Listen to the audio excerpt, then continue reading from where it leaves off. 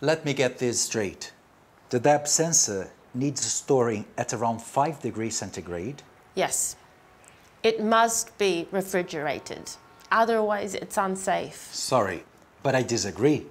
Our storage team say there's no problem storing it at room temperature. That may be the case, but... Beata, I like you. You're good at what you do. I just don't think you quite understand. Regulations are different here in Brazil. I understand, really.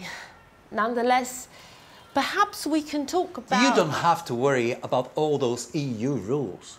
We have our own safety regulations, and we are very strict about them. We can store this product, no problem. Would you like to see the certificates? We really appreciate all the work you're doing. But unfortunately... I've told you, Beata, the plan is to launch the DAB sensor as soon as possible. Do you have any idea how much pressure that puts me under? We carried out a successful campaign at our diabetes clinic last week. My team has received all the necessary training. Look, I can assure you, we are all excited about this new product. It's going to change lives. It's great that you've already done so much to promote the product.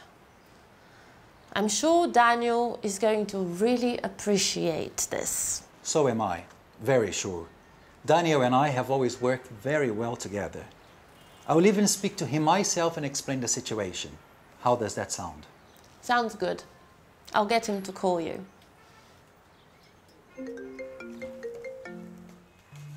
Hello.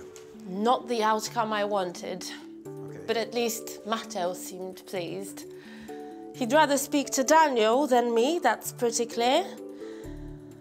I was able to keep things professional, even if I'm starting to think Matteo doesn't respect me at all.